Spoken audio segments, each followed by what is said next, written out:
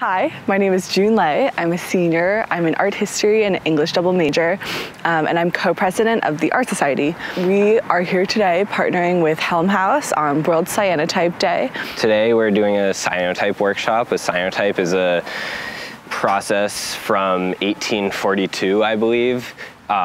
Traditionally, you would put an 8x10 or a 4x5 film negative on top of a coated piece of paper with cyanotype chemicals, and then you'd print through that and you'd get a positive image where the darks would be blue and the whites would be white. Process is also what was used to make blueprints. So people are going to come, they're going to paint on the chemicals with a brush, dry it off with a hairdryer, and then stick it in the sun and put stuff on top of it. You'll get like a silhouette of it, and then we're going to wash it off and see what it looks like.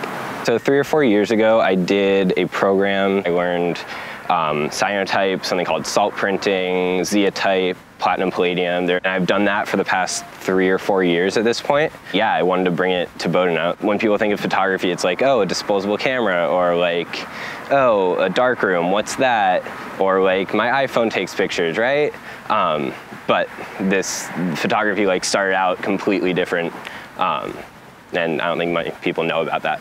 I don't think that there are many opportunities to do cyanotype in the world in general outside of like a photography classroom or a darkroom, because it's not like a commonly used method of printing anymore. So it's pretty exciting and interesting to be able to have the opportunity to do this, because it is time consuming and space consuming, but I think it's really cool, and it's like a very interesting way to learn about photography and art.